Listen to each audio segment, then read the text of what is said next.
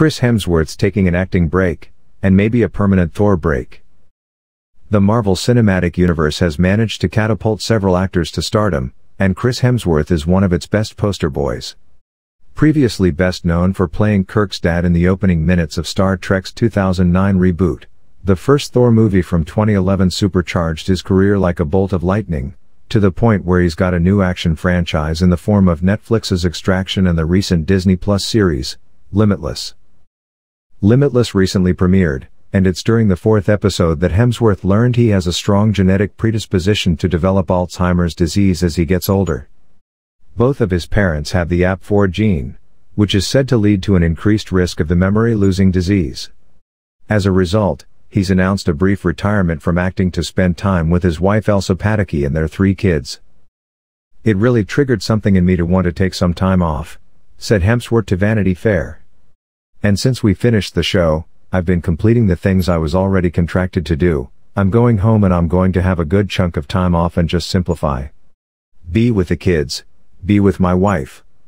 Learning of his potential health-related future is surprisingly candid, and despite Disney's offer to omit those scenes, he chose to keep them in. "My concern was I just didn't want to manipulate it and over-dramatize it and make it into some sort of hokey grab at empathy or whatever for entertainment."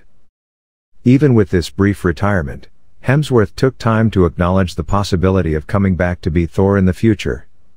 After giving the stock "I'm open to it if there's more" response, he was more specific in saying that he'd be fine if that possible Thor 5 would serve as his last one. "We'd probably have to close the book if I ever did it again, you know what I mean? I feel like it probably warrants that," he said. "I feel like it'd probably be the finale, but that's not based on anything anyone's told me or any sort of plans. You have this birth of a hero, the journey of a hero, then the death of a hero, and I don't know, am I at that stage? Who knows?" One of his future roles is in George Miller's Furiosa, a prequel film for the acclaimed Mad Max, Fury Road film.